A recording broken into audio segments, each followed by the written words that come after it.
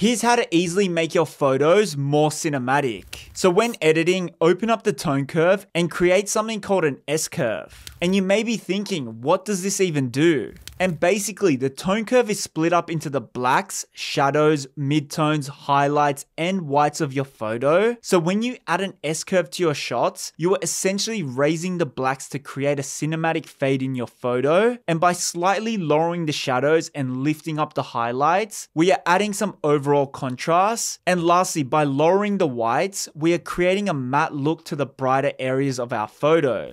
And there we have it. That's how you can make your photos a lot more cinematic. And if you found this video useful, be sure to subscribe for more photography tips.